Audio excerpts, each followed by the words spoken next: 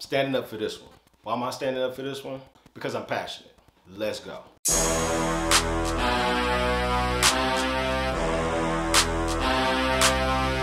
over.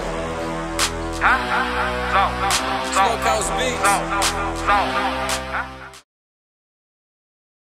Alright, I was inspired to do this video because I just sat down on my computer not too long ago and I added 2 new products to my Amazon store. And I realized I haven't added any new products to my Amazon store in about 2 months.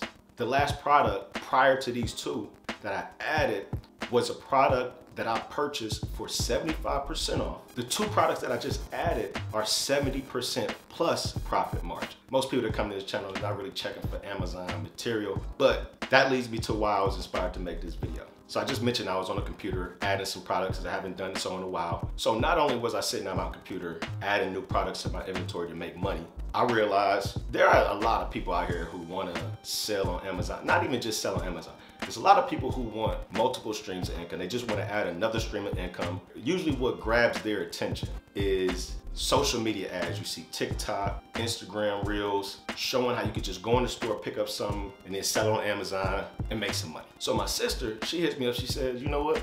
I think I'm ready to sell on Amazon. I want you to show me how to sell on Amazon.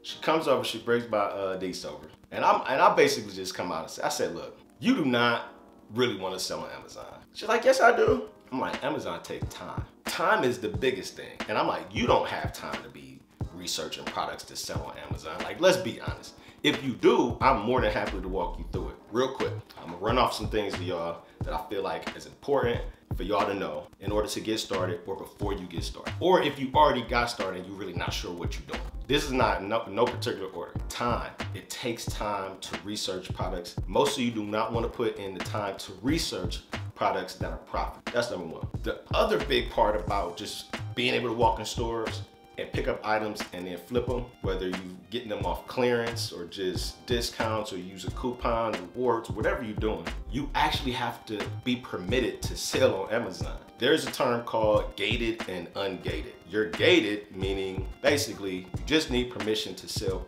particular brands on Amazon. Because we don't own these brands unless you're doing private label. That's not for every product, but for a lot of products. All right, so I mentioned profit margin. We're in this to make money. If you're not properly doing your homework, spending the time, then you're not going to be able to find products that are profitable. Typically, you want to look for products that are 30% or more profit margin. 30% or more is usually worth your time. You gotta remember, either you're going out to the stores and getting these items, or you're getting these items from online delivered to your home. You have to figure out which way you want to do it and which way is most profitable to your bottom line. Profits are huge, but how can you figure out a quicker way to decipher what type of products are worth your time to sell? It's a couple ways. The bestseller rank helps you determine how quickly the product that you identify as profitable is going to be able to sell. So it's really up to you.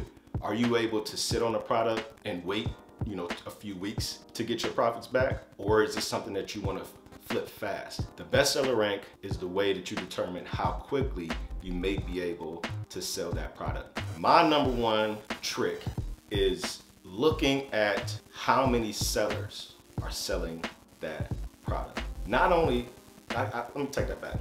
You want to find out how many sellers are on that listing. Forget the product. You can have numerous listings for the same exact product, and certain listings sell better than others. So one of my determining factors as to what listing I'm gonna jump on is how many sellers are on the listing. I like listings that have less than 5 sellers on them.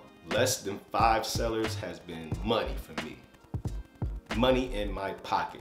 If you can find a good listing, a good product that has less than 5 sellers on it, you got a winner. I'm telling you, less than 5 sellers, you got you a winner if it's a good product. To be honest with you, if you hop on a listing that has more than 15 people selling on that listing, I'm not telling you it's not gonna sell, but you're gonna be waiting for a long time.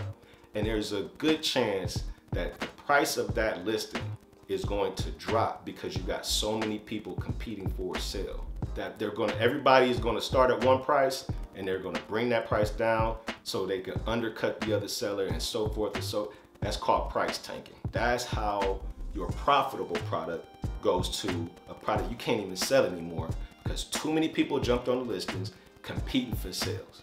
That is a red flag. I wouldn't do it, but you could do what you want with your money. Now, a few of the last things really is based off of your risk.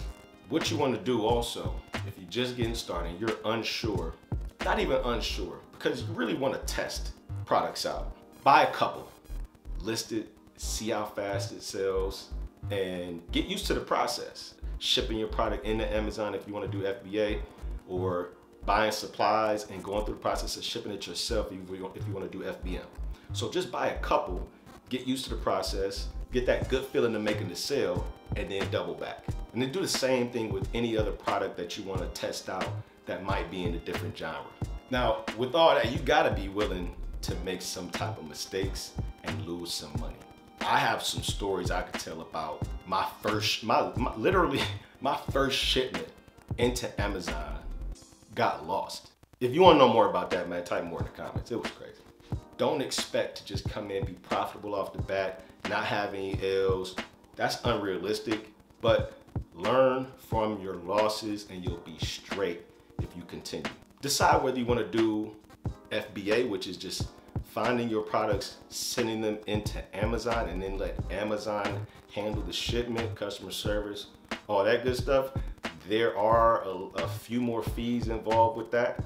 Or FBM, whereas you are the merchant, stands for fulfilled by merchant. And when an order comes in, you just go into your back office, you print out the packing slip, you package it up, you take it to the post office or UPS, and that's it. I'll be honest, I have maybe 3 more videos I'm gonna make about Amazon.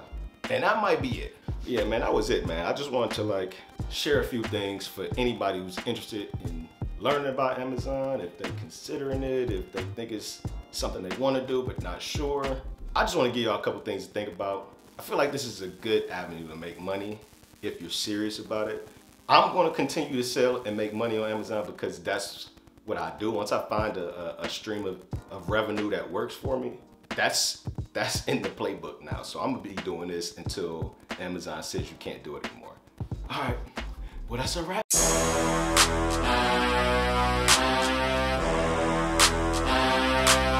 Straight over. Smokehouse Beats.